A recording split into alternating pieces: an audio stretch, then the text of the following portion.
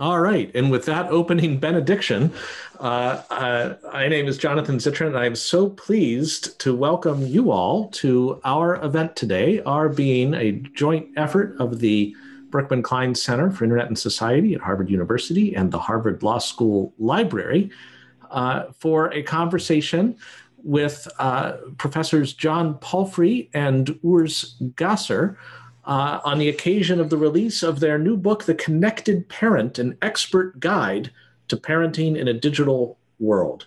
And it will be moderated by our dear colleague, Professor Leah Plunkett. So we're so pleased to have everybody here. And I think my role is simply to do a little bit of introduction of everybody and then let the hounds be released. And I couldn't be more pleased to be doing those introductions since these are truly three of my favorite people together in one place. Urs Gasser is somebody who has stood for connectivity and interoperability among people, places, and things across culture, language, and national boundary.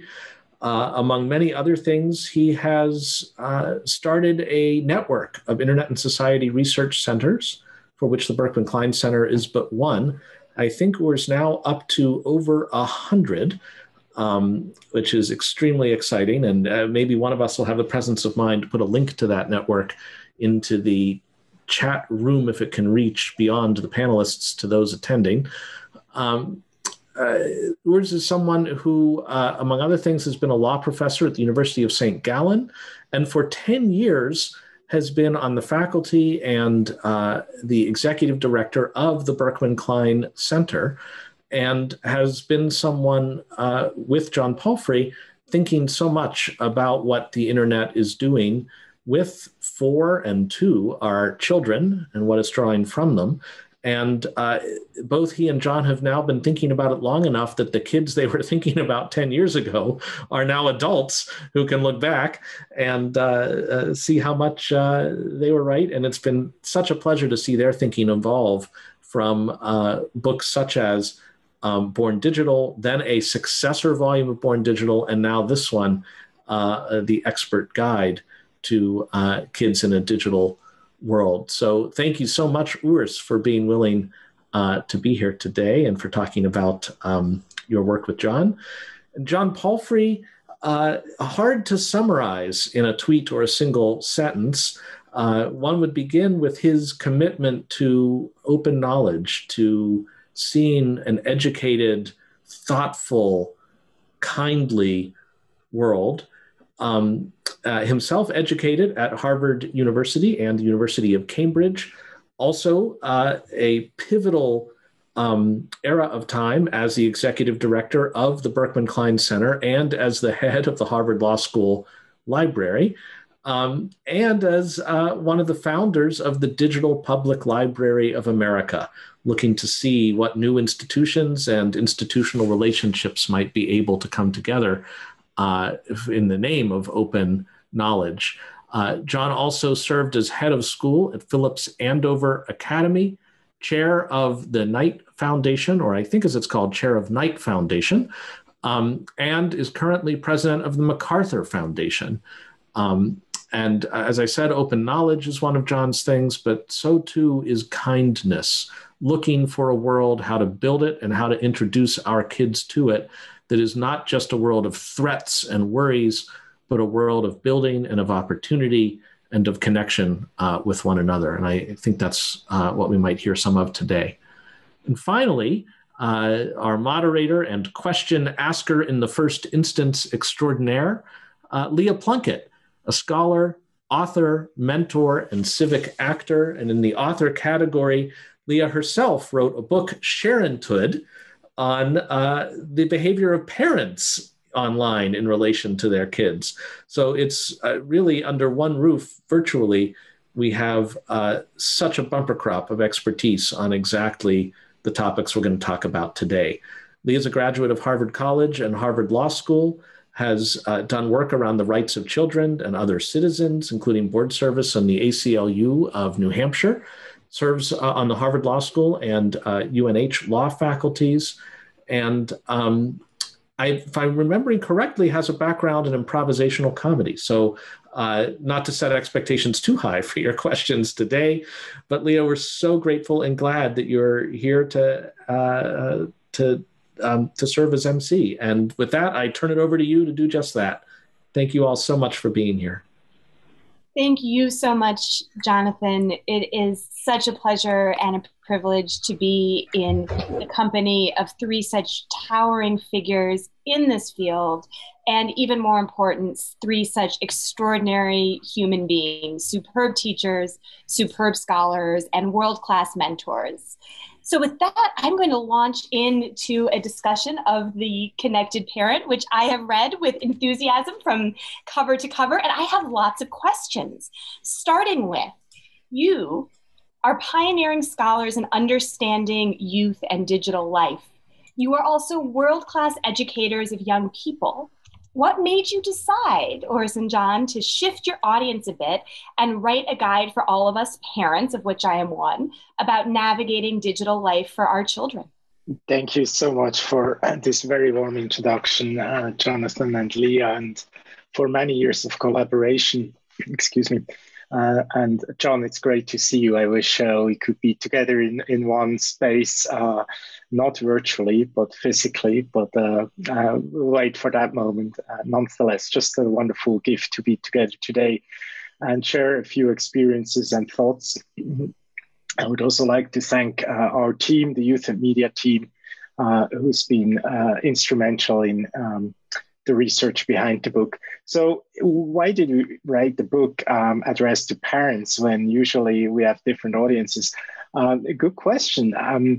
My personal answer is I've been struggling translating stuff we've learned about youth and digital technology in research to my life as a parent. I have two children, age 16 and 19, and it's been just really hard to make sense of, issues like screen time.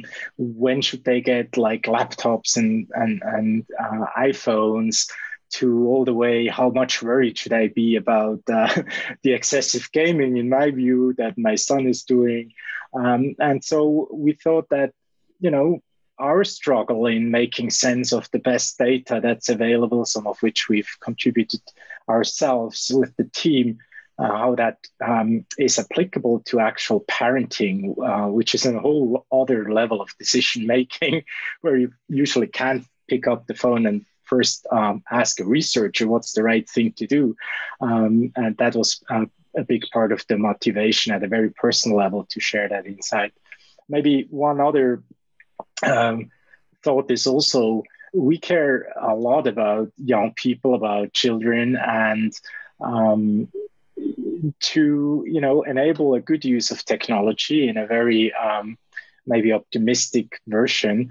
We thought it's helpful to work with parents who are quite often closest to children, and give them some sound advice how they can empower their children as they navigate together this increasingly interconnected world, speaking of interrupt. Over to you, John, if you want to add some sort of motivation. Sure, thank you. But first, let me thank Leah, of course, for moderating, and Jonathan for such a nice introduction, and all our colleagues for coming together. Leah, I have read cover to cover this fabulous book as well, Sharon's Hood. I also got to read it earlier in a draft form, and then in the printed version. That's MIT Press, and a great volume for parents, and takes up a topic that we do in part, which is privacy, but relative to the way we as parents act related to our kids' information, which is just the best and most deep book on that topic. So I hope everybody will read it. Yeah, exactly. And if I can also just say a few thank yous, as Urs did, to the team that helped us in producing The Connected Parent. No book that anybody's written a book knows that you do not do it alone. You do it as a team, no matter what. And the key members of that team were at the Youth and Media Lab in Sandra Cortese and Alexa Hassi for sure.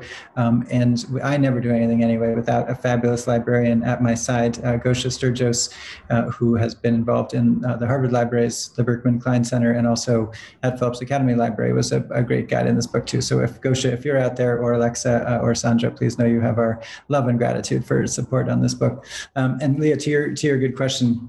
Part of it, of course, is doing our homework in public as parents and trying to be better at it, which we all know we make mistakes. And Urs's kids and my kids grew up together in the Cambridge public schools. My kids are 18 and 15, so just slightly off in age, but essentially the same as Urs's. And it's been fun to see them grow up together, even sometimes at a distance because of the Swiss-US divide. But part of it is, of course, how we try to do our work as well as we can relative to those kids. But I'd say the other category of people that prompted at least my interest in writing this particular book was that in doing book talks, and Leah, you'll recognize this experience, when you go out to a school or you go out to a group of parents, if you're presenting research, the first question and the last question, most of the questions in between are about advice, right? So what should we do? And after writing Born Digital, and I think doing 2 full rewrites of it between 2008 and 2016 in various iterations, consistently I would try to say, well, I'm a researcher, I could tell you what I did as a parent, but, I'm not really in the advice giving business. It just seemed like that was inadequate and that we ought to try at least to put the advice. So what's different about this book is on every topic, we take a stand and we say, here's what we think you ought to do based on our best experience, the best research we've had out there. We know it's not perfect. We know every parent is different. And particularly in this, very broad, increasingly divided world, that there are lots of experiences, but doing the best we can with the data and with a consistent philosophy, which is this idea of connected parenting. So that's really what we've been trying to do, is to translate all of that learning over a period of time and experience into something that could be usable sort of on a take it or leave it basis, not saying we're definitely right. So that was the idea. And now I have a law professor question because I just can't help myself. I'm going to zoom in on some terminology. You use the term connected parent, and to what are you referring? The ways in which digital technology creates connection, the ways in which family members create emotional connection unmediated by devices, or a more multifaceted concept? And I'm not afraid to cold call, gentlemen. Well, I think we have taken a common law approach to this definitional question, and actually a rather pragmatic one. So the idea behind this connected parent concept or philosophy is relatively straightforward. The first and most important dimension of it is to keep communication lines open with our children. That sounds very trivial, but as we all know, as parents, also observers of young people in our families, that's not always a given. And it's a real effort and requires a lot of trust building. And it's also an investment overall.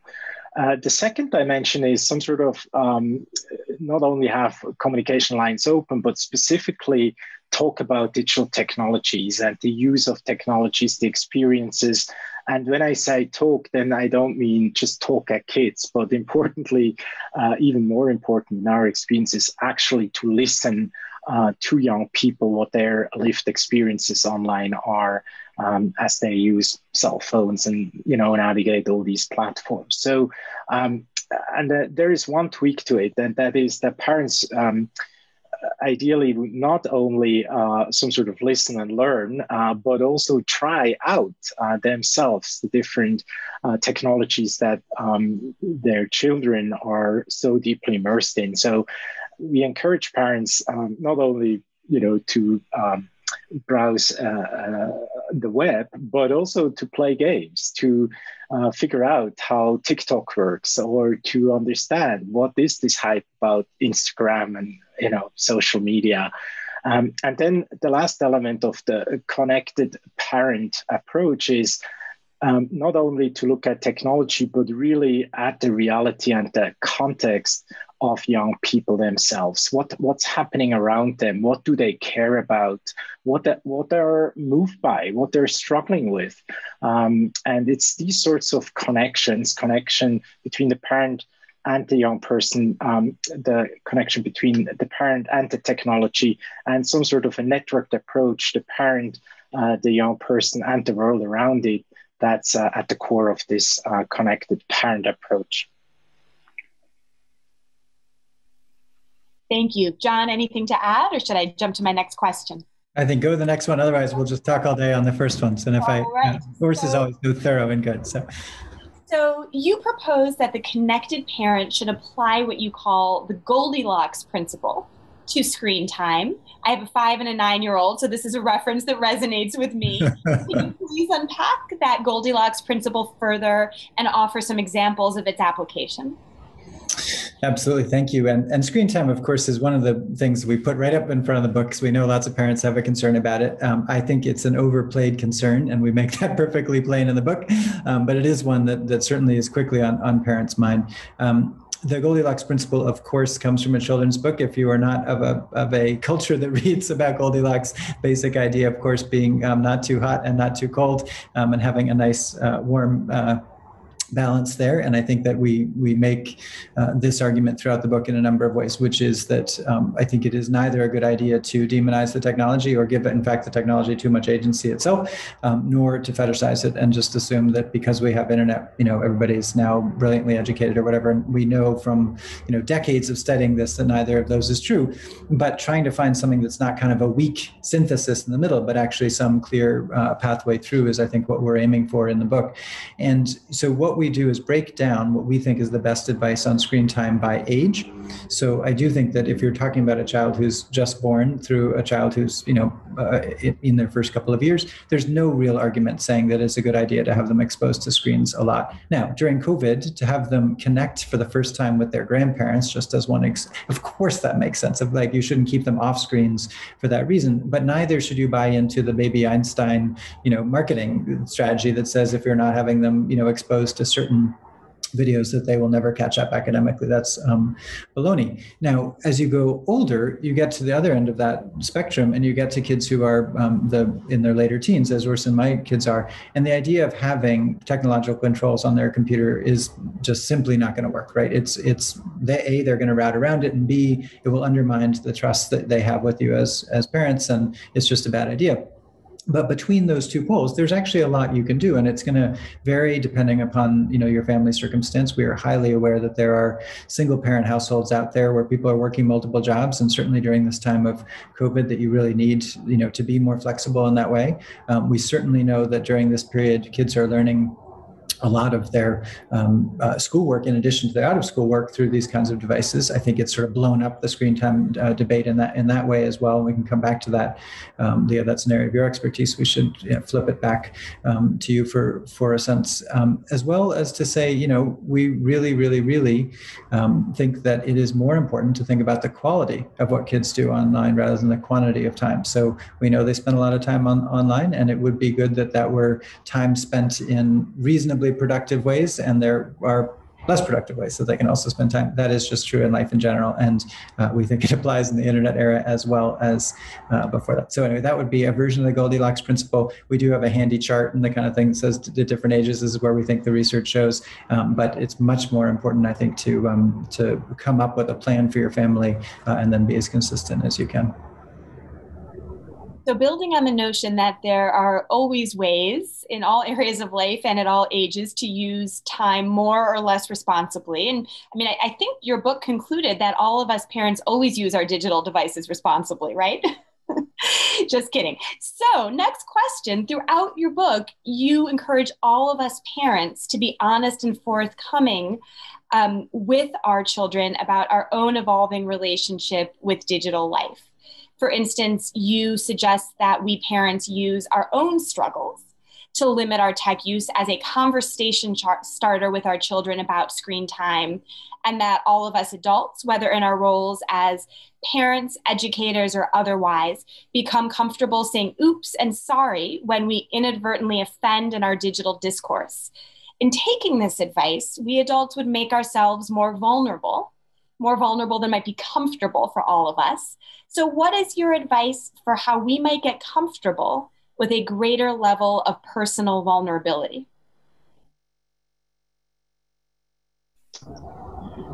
Well, I think, being truly connected means to be vulnerable, and particularly in the sense that I feel when having open communication channels, whether it's with friends or coworkers, or in this case with a family member, with a young person, my assumption is always that I may get it wrong, that I may have, one perspective, but not the only one, and that I can learn something from the person I'm talking to, that I don't have all the answers, sometimes more just concerns or questions or ideas. And it's that sort of, I think, vulnerability that is a prerequisite to have meaningful connections, not only with our children, but with other human beings. And that's almost like a lifestyle choice, I would say. Are we willing to listen? Are we willing to go into even difficult conversations with this acknowledgement that I may be wrong, but still, being true to your own perspectives and concerns as well. And now I understand that's perhaps a privileged position to have, this ability to go into conversations like that. It's perhaps also a little bit more of a Western idea of parenting. If you go into different cultures as we do, you see that parents may not have, a cultural setup where it's okay to not have the answers, but they're expected to have the answers. But we still think there are ways how you can be a connected parent nonetheless. So, for instance, there are ways to structure conversations where you start by listening what the young person is sharing about an issue they care about. Or you can start with a more kind of a topic, let's say, privacy issues, and understand, and share what you know about it, and try to empower the young person by sharing your skills and your ideas, and then vice versa, be in conversation to hear and learn how that sounds from the other perspective. So I think there are ways to some sort of manage with vulnerabilities across cultural contexts and parenting styles and still being a connected parent. But my default is, yes, connectedness comes with vulnerability. I love the sense of humility, Urs, that comes through your comments. I think it is a big part of what we are urging in this approach. And Leah, you mentioned the oops as a strategy, and I think that's one that might take us into a slightly different direction as well, which is the diversity chapter that we wrote about. And in that particular case, that's an oops, a mistake that I made. So I will own up to it. But one I think that was at least helpful for me to reflect on. And part of what we are thinking about with these topics is how do we bring our kids into different conversations that are important for us as parents. So to the extent we as parents feel that diversity, equity, and inclusion are important things to talk about at our dinner table, that's true in our household, and I know in Urs's as well, and I suspect in yours too. We thought this was a good entree, and some of that actually is playing out online. So in the particular example we use in the book was one where when I was head of school, I was writing about our policies relative to transgender students, and we ended up creating a dormitory for students who were non-gender binary. So it was the idea was to have a dormitory that was neither for boys nor girls necessarily, but were for what we called an all-gender dormitory. So in the context of that, and in something I typed probably too quickly on Facebook or Twitter, I can't remember, I used the term transgendered, and very quickly got some notes back saying that was an inappropriate term and why and so forth. And at that time, there was a fair amount of discussion about what the desired and appropriate terms would be. And that, to my mind, was a really good example to say, "Oops, I'm so sorry. I didn't mean to." Give offense. I'm wading into something that's an important and complex topic, but obviously don't have all the answers or the right terms, and to go from there. And so using those kinds of moments where we inevitably make mistakes, as I did in that case, both as a learning experience for yourself, but I think as an entree for a mode of hopefully learning and connecting to others, but also into important and occasionally tricky topics as diversity, equity, and inclusion can be.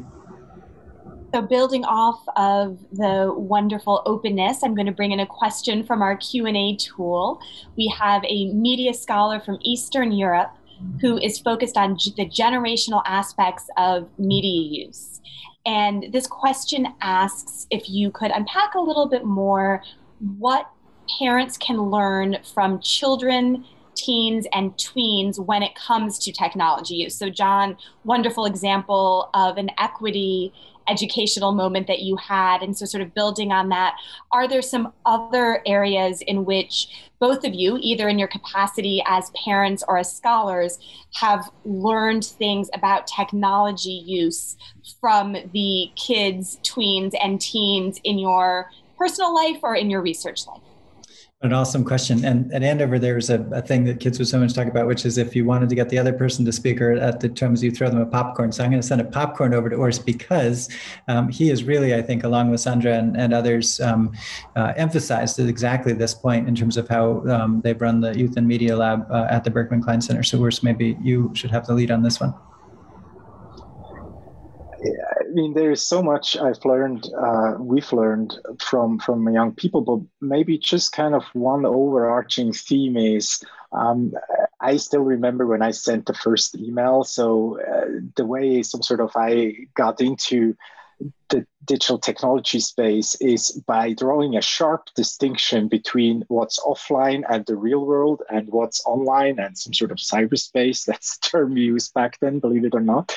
And of course, we all know and experience ourselves today during COVID that the lines are blurring between not only online and offline, but between spaces more generally, is, home and office space. These boundaries are blurring.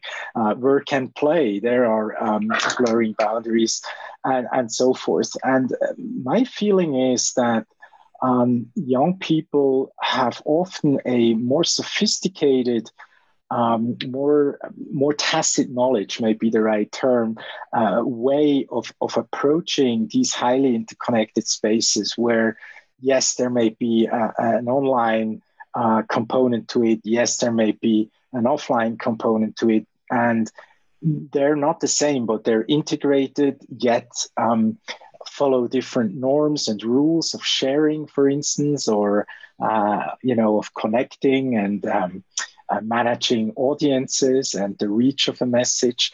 And that's an unbelievable skill and wealth of experience. Now, I would hasten to add, there are also blind spots. We can talk more about those too. But I feel what it means to live these highly integrated lives where technology plays such a vital role in almost anything you do, whether it's, looking up news or whether deciding to wear a mask outside or not, or whatever it is. Online and offline play hand in hand. And I had to grow into that. And I think young people have some sort of a greater sensibility also to some of the nuances. Now, last caveat, of course, I also acknowledge that in many parts of the world, we have huge access barriers and participation gaps. So I want to acknowledge that for sure. So talking a little bit about my own experience being, again, privileged and having access to technologies. I'm going to shift us a little bit from the wonderful insights that we can get from our kids and tweens and teens and talk a little bit about those spheres where you recommend that parents take the lead. So I have sort of a question that I had, and then I'm just going to add in a couple of popcorns, John, if I'm using that term correctly, that are coming in through the Q&A tool. So the question I had was that you are encouraging parents to take up issues of online safety with our kids the same way that we should have the talk, in quotes, with them about sex and drugs. So when we have this talk, what should we say? Don't we run the risk of coming across as anti-tech or out of touch if we frame guidance on digital safety the same way we would sex and drugs? And related to tie in two threads that have come in from the question tool, specifically, how might we talk in this talk to our kids, tweens, and teens about what questioners are calling the addictive aspect of social media, the power that the YouTube algorithm has, and also sensitizing their consciences so that they are engaging online in ways that are safe, both for them physically, but also in terms of being an ethical and virtuous, connected citizen themselves. Wow, Leah, that's incredible and great synthesis of questions and a hard set of them. So one thing that happens in pandemics, I learn, is that one watches more television than one otherwise does. And I have not been a big TV watcher, but in my household, Modern Family has been very popular, and I've seen most of them now with my daughter, which has been fun. And one of the scenes that keeps coming up in Modern Family is the two dads, Cam and Mitch, often will zip into the room of their daughter Lily to have some form of the talk. She'll say, "Do we really have to?" They say no, and they leave. And so I've been thinking a lot about the talk and the form it takes. And I think to very clearly having one version of the talk one time obviously is not going to work. And so in this field, like others, Urs and I are arguing in favor of this connected approach, which means you're going to have lots of conversations of this sort. And ultimately on internet safety, as in the case of these attendant issues, you are not basically giving one lecture one time, but you are engaged in an unfolding of conversations over the life of your kid. And at the end, they're so sick of having heard it before that they're repeating it back to you and say, yeah, dad, right? Or yeah, mom. That would be good. So that I think that's the first thing, is it should be, a connected series of conversations. Specifically on safety, just a couple of facts, which I think have really held up during internet era time, that are important for parents to bear in mind. So if you just were to watch the TV and you were to see To Catch a Predator, that show that used to run, you might think that since the internet came online, that kids are more likely to be abducted by somebody they meet since the internet came along and then harmed outside. It turns out that that's simply not true. So I think the best research comes out of UNH, Leah, up near you, where David Finkelhor and his team have looked at the fact that really over the last couple of decades, the likelihood of that happening is actually down, not up. So it is not the case that because the kids use the internet or social media that they are more at risk of abduction. Now, of course, it's every parent's worst nightmare for it to happen. And it is the case, and particularly so during COVID, right? Where else can people meet, right? They do meet up in dark corners of the internet, or in Urs's word, cyberspace. And so that does happen. It just happens in ways that, we can prepare our kids for. So most of what we've seen in the research is that when kids or in a circumstance like that, they know that they are involved in a conversation, for instance, about sex. So they are looking for it in one way, shape, or form. They're not really wanting, of course, to be abducted and harmed, but they are in a conversation that they know is edgy. It is very infrequent that somebody that they don't know at all comes up to them and totally fools them, and then all of a sudden, oh my gosh, they're talking about sex. They tend to be in a chat environment of some sort that's either devoted to that topic or it's within a game and so forth. So part of it is, I think, to give kids the sense of what is likely, in fact, going on, and making sure that they have someone to reach out to get help from. So whether that is somebody in a crisis, either on their own or with somebody else that they know about, crisis text line, just one particular example, or they would come to you, Leah, as their mom, or they would go to a teacher or guidance counselor, figuring out, the experiences that people would have and the ways in which they can get help. If they find themselves in that circumstance, they've made a mistake, now they need to get out. How do they do that? What are the kinds of specific skills? But again, that can't be one conversation. That's got to play out over a period of time. Let me take briefly the addiction topic, and then Urs can pick up on some of the other elements. One of the topics that comes up constantly with parents, and I'm not surprised to see it appropriately in our chat, is whether it's possible for kids to be addicted to using new media. And there's a raging debate on this, and neither Urs nor I are psychiatrists or psychologists, so we can't answer it as doctors do. The data really seem to suggest that there are disorders around using lots of technology, but maybe not an addiction, at least in the way we use that term in the United States. If you were to go to China or to South Korea, the term addiction is more generally used. So we sort of adopt the fact that, yes, it can be a disorder, but we see it almost always connected to some other underlying thing going on with a child. So it could be that a child is, they are exploring their gender identity, or they are having a struggle with anxiety, depression, or they are feeling some other kind of pain that they're expressing through using technology so much. So very often, I think what we urge parents to do, of course, is to connect with the child first and then the technological use, if that makes sense, and really to go to what those sort of underlying concerns are. And then if that's something that you can't handle directly as a family, then to get help. So I saw in the chat a question about treatment options. There are particular places that you can go, and we reference a few in the book. Of course, it depends where you are and what your means are. If you are in Boston, where some people are, Children's Hospital in Boston happens to have a guy named Michael Rich. Dr. Rich is the pediatrician, and he has a particular practice in this area. You might be in Philadelphia near the Children's Hospital there, and you could find some. So there may be specialists in your area. But really, ultimately, I think it is important to note that it's about the underlying concern, the underlying issues the child might have, and very rarely is it actually about the technology per se. But Urs, there are many things to clean up there or improve on, I'm sure.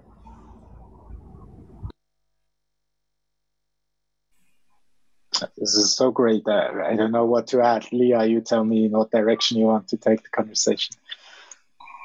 So I'd like to build a little bit on some of the questions that have been coming in that are at this nexus of child protection and privacy. So we have had some questions come through the Q&A tool that ask about really sort of two distinct but also related scenarios, related in terms of what are the boundaries for parents in terms of mediating children's access to devices or to apps or to programs on those devices in the name of protecting privacy. So one thread is that some parents, for different reasons, perhaps socioeconomic limitations, could share their phones with their children. Could you talk about device sharing, whether it is a parent sharing a phone or device sharing within a family? And of course, during the pandemic, when we are trying to do all the things online, those of us who are fortunate enough to work from home, keep our kids safe learning at home, and so on, there may be few devices to go around, and what might be some of the privacy considerations within a family if you're device sharing.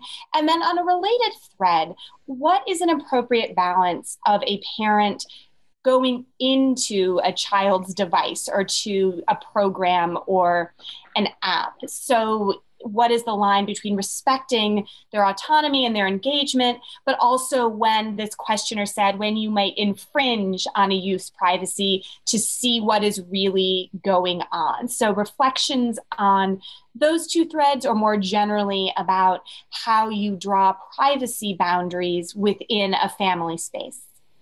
Yeah, I wonder if we could use the popcorn. And on the first topic, send it over to you, since we have the author of Share Into It here. I wonder how you would answer the device sharing question from your perch as expert on the privacy topic. I will accept the popcorn, and I will say that parents very often, with the best of intentions or inadvertently, do compromise children's privacy, whether it is handing over a phone that even a very young child can navigate very quickly to all of a sudden post something to the world you don't want them to see, or when a parent is taking a picture and posting it on social media, or letting a child engage in a whole number of apps that may be tracking the child through the parent's phone. So I do think that completely understanding and respecting that there may be real device limitations, particularly in pandemic operation, that parents would be very wise to, first of all, when it comes to taking information about their kids and affirmatively putting it out into the world, use a little bit of what I sometimes call a holiday card rule of thumb, and not put something on social media or broadcast it broadly if it is not something that they would feel comfortable putting in one of those old-fashioned hard copy newsletters and sending to everybody from their great aunt to their boss.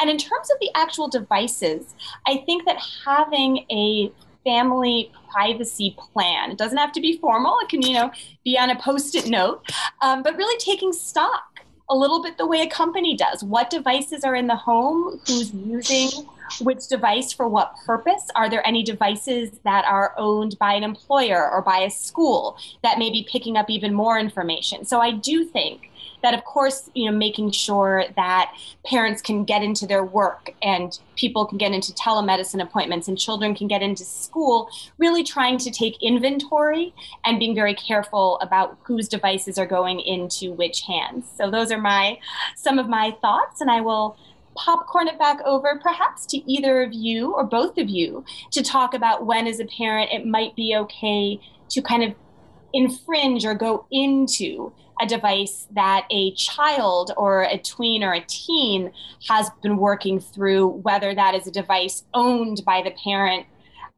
or whether it is something that is in the child's custody and control, or maybe it's never okay. Well, that's definitely more in the it's an arts and not a science category of giving advice.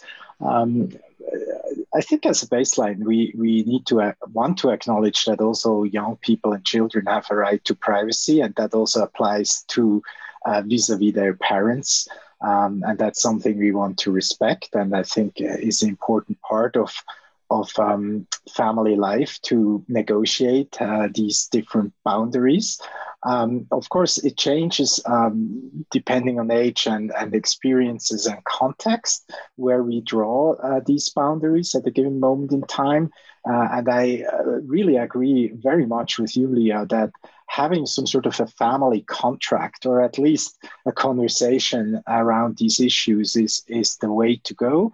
And also revisit these questions. Where does one's sphere of privacy, also at times the right to be alone start? Again, depends also on the circumstances of life and so forth.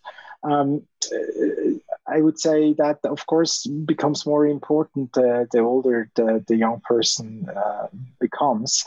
A teenager has different, I think, needs, rightly so, than a small toddler, let's say. But it also highlights another, I think, important dimension. What your earlier response, Leon, that is. One question is whether we're dealing with an emergency situation or not, right? The things we're proposing here, I think, work very well if we take the longer view, as John mentioned, also in the safety context, to have conversations over time, how we think about privacy, how we manage our own privacy, what's my, approach to your privacy in a household, but then also talking about, the world at large, how we share information on social media about our family life or the like. So that's the benefit if we are not in crisis mode and can really work through some of these issues and also disagree at times, of course. But it's a different story when you as a parent have to be concerned that something happened, that there was an incident of identity fraud or identity theft, or where you fear that someone, put a device on your kid's smartphone that has surveillance capabilities to track every movement or activate the camera remotely. I think in these emergency situations where you have a crisis, I feel much more confident that the parent has not only a moral right, but also actually an obligation to step in and intervene. And of course, you want to do it in a way where, again, you approach the young person and respect the autonomy of this young person as well. But I do feel that's a different category. Now, the last thing I want to say on this topic is I do think when it comes to privacy, we focus now a lot of kind of relationship between parent and child. The biggest challenge, I think, where also parenting is so difficult is when it comes to the larger question of our data world that we live in and that, we're embedded in. Some call it surveillance capitalism as some sort of the larger context around us, the business models that drive some of the tech firms that give us the services and hardware that we're using and our children are using. And I think there we reach the limits what parents can do through parenting and what the connected parent is up to. I think the tools have to change. I think we have to wear the hat as parents, the hat of a citizen, where we have to advocate for stronger privacy protections and privacy laws. That also changed some of these dynamics and the incentives that companies have. And I just wanted to flag that in our book, you will find several examples where, frankly, you can't leave it to the parents and their kids and open conversations and being connected. No, we need societal interventions. We need policy changes. We need better, stronger policies, not only to protect, but also empower the next generation. I concur completely. And I'm going to keep us going in that space of how you balance being a connected parent or perhaps a connected educator when you are dealing with cyberbullying. So behaviors that can exist in crisis mode, as well as can exist in more of an ongoing systemic lower level, but still can boil over into crisis. And especially during remote or hybrid operations still for most K through 12 students in this country, a questioner is asking, how can parents and teachers work together to try to prevent cyberbullying during online classes, as we have districts across the country that had previously not had nearly so many students in online classrooms now having these all or partially online setups? Lee, it's such a good question. And it points to a limitation of Zoom, which is, I note in our participant list and in the Q&A that we have Samir here, who is, along with his colleague, Justin Patchen, one of the great experts on cyberbullying. And if only we could just popcorn out to one of our participants, you'd have a much better answer than we could offer. But certainly point you to their research in the area of cyberbullying, which I think is the most reliable out there, over a long period of time. I think the notion of how parents and educators connect during this period is clearly emergent. So we don't know all the answers, but I do think that one thing is crucial is for parents not just to recede too far in the background in the virtual schooling environment, and to use the opportunities to stay connected to teachers. And my sense is the teachers are exhausted and working very, very hard during this period and having to adapt in really tricky ways, and administrators too, and having a lot of them close friends in those roles. And they want to continue to have this level of connectivity during this period, because once it starts to fray, once it starts to come apart, you lose the contact entirely. And so one of the concerns I hear from fellow educators has been actually that in some school districts, they can't even find kids and families. So there really is such a falling apart of the fabric that makes some of the really acute issues around bullying or even other kinds of safety issues, one of which came up in Chicago recently of a direct sexual assault that was seen on a Zoom. There are really extraordinary issues that will be made much easier to deal with if there's a continuing connection. So I think that, and this is a silly thing or a basic thing to say, but I think making sure that the connections don't fray and that the connectivity is there, so that there can be that open back and forth as there worry signs. I would say the one big thing about bullying on the internet that we try to stress in this book is that separating it totally between cyberbullying and just bullying doesn't make a lot of sense. And this is one of those great examples where to young people, there's not kind of an offline life and then an online life. It's just life. There's a whole bunch of life. And they've got conversations that are happening in different environments, whether that's social media or it's in the temporary zones of things like Snapchat, or it's when they actually meet up in person and so forth. And they glide very effectively between them in different ways. And I think we have to be as facile because, a student who's being bullied is probably being bullied in multiple environments, and the information and the experiences is flowing between them. And I think being facile in that way as parents and educators is crucial. So not a simple answer to a very hard question, but one I think that points to a fundamental concern in our era. Thank you very much. So I have a question that I had been wondering about, and also dovetails with a question that has come in through the tool. So in your book, you fast forward to future generations, and you predict that someday a person staring down into a phone will look the way a 1980s hairstyle does to a teenager in 2020. So when will that phone image, right, all of us kind of going like this, become the equivalent of the mullet or the perm? And what types of digital technology do you envision displacing the phone, or maybe will never be over the phone? And a questioner has written in and said, actually built on this question they didn't even know I was going to ask, and said, what are some ways that parents of the future might anticipate and plan for the new types of technology that might be here in a decade or so, including things like development in artificial intelligence, machine learning, or similar and unexpected new and emerging technologies? That's definitely more the speculative part of the book. I mentioned already, and it has come up throughout our conversation, that of course it's unbelievable how fast-paced the changes are that we've seen even since we started working on youth and digital media issues, as Jay-Z introduced us kindly.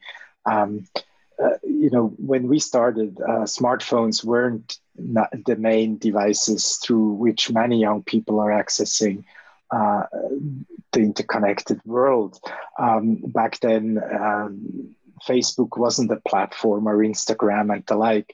So we really, I think, are shaped in our thinking by this experience of change and how fast technology has evolved, how fast platforms have come about that we haven't heard of even 10 years ago. And also with these changes, how users and particularly young people also come up with new ways how to make use of technology, good and bad, as we just discussed. And it's, I think, this theme of change that makes it very likely that, yet again, the next 10 years will bring us technological innovations and applications that we can't even envision today. One, you mentioned a few of them, whether it's the power of AI and AI-based technologies, whether it's augmented and virtual reality applications. But I think there are other technologies too. If we think about fabrics, there's so much innovation going on to think about innovation in building smart technology into clothes. There is a big merger between the biosciences and digital technologies that may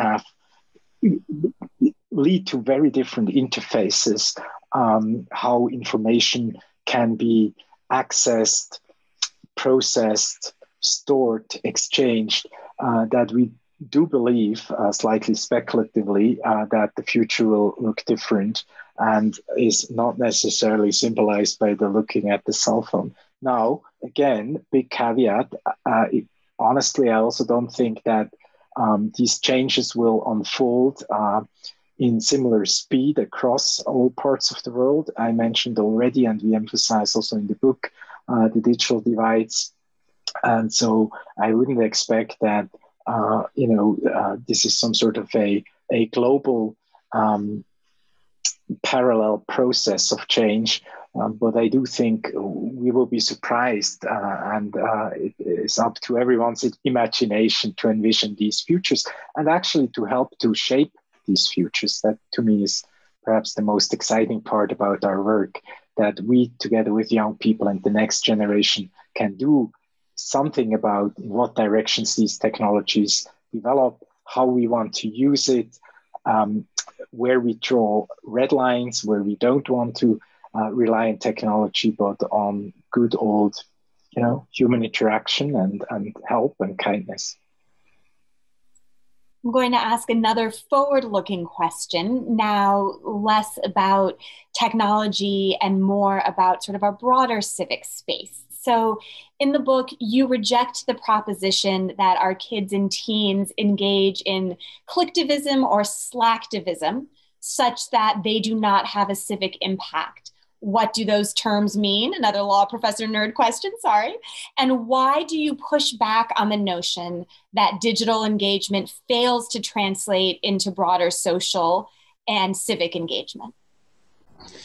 Well, thank you, Leah, for taking us into the last chapter of the book, which is on kids and activism. And collectivism or slacktivism are, I just think, derisive and silly terms, and ones that are easy to kind of millennial shame or kid shame, with the idea that just by clicking like on an Instagram, a blackout page, or a hashtag BLM, whatever it might be, would somehow be not a good thing to do, or that it's insufficient, or that it's lazy somehow. Which I just think is sort of missing the bigger context. We see, in the context of the technological space, the same dynamic that we see when we look offline in terms of activism, which is that young people are more active in civic life probably than any time in the last 50 years, according to studies such as the ones that look at incoming college freshmen, have studied them over a long time, in terms of going out for protests, in terms of the way in which they engage in volunteerism and various forms of civic action that are often not directly involved in big institutions. So the mistake is by saying, if in a particular election, and we may find out in this one that this wasn't the case, but if in a particular election young people don't turn out to vote as much as we as adults might like them to, and then we say they're apathetic and all they're doing is clicking like on Facebook, I think we are missing a whole lot of what they're actually doing. And it's often connected to these kinds of things that they do online. So one thing we track in Born Digital, in the final chapter of that book, and then again in The Connected Parent, is look at various instances of networks of young people who across time and space are doing really interesting things. So climate is one example. Certainly Black Lives Matter is another example. We use a less known example of period.org, which is a young woman, Nadia Okamoto, who grew up as a teenager, was from time to time homeless, and realized that having period products was not available equitably. So she networked a group of kids all around the world who create little chapters and make sure that people get the feminine products that they need at different times. So, and that's something that you can't imagine that model possibly working but for this networked approach and all these cool skills that we've observed through our Youth and Media Lab and other research of young people developing and pulling out. I would point to the work of Kathy Cohen here in Chicago, who does the Black Youth Project and BYP 100 as another example of looking at participatory politics slightly outside of what we might typically measure in terms of traditional institutions, but which is really dynamic and interesting. So I guess what we try to do in this book is to shift the frame from the easy, critical collectivism kinds of critiques of kids, and then say, let's look at what's really interesting and what's going on, what's different, what's powerful, what's bringing people from the margins to the center in a variety of ways, or amplifying what's happening on the margins in important ways. Thank you so much. And I recognize we are almost at the end of our time together. So I'd like to ask you both, you have shared a number of reflections this afternoon here in Eastern Standard Time, I should say, maybe other times for other folks. Are there any other valuable lessons that your students or your own children have taught you about youth and digital life that you just want to make sure that the 100+ folks joining us from all across the world are hearing as they think about the important topics covered in this book? I'd love to leave the last word for Urs, so I'll go really briefly and then pitch it back to you too. But I think the principal one is really just to listen to and trust and learn from young people, and that's actually some of the fun. And so being able to do something you haven't done before and do it with a kid and listen to them, it's actually a really joyful thing. And so I deeply encourage it. And I think given how complex the world is and how many different apps there are, there's an endless opportunity for that kind of fun. Thank you, John. In that spirit, I think to me, young people are connection entrepreneurs. They teach me how we can stay connected, how we can make new connections, how we can have unexpected connections using technology, but also integrate technology in a different way than I experienced it. And I learned that from the many young people we've talked to, but also from our students. And they help me to think through what some of the challenges are, how we should perhaps have still a critical perspective and a skeptical perspective when it comes to technology. And it's this ability to connect that I think is just a real gift for which I'm super grateful. And we are all super grateful for your years of leadership and empathy and vulnerability in the best sense of that term that is captured in The Connected Parent, which as a parent and a scholar, I cannot recommend highly enough. I hope that everyone will take a look and continue to engage in these important and ever evolving questions and discussions. Thank you both for sharing your time and your insights. And thank you so much to everyone from around the world who joined us tonight to share your interest and your energy and your insights.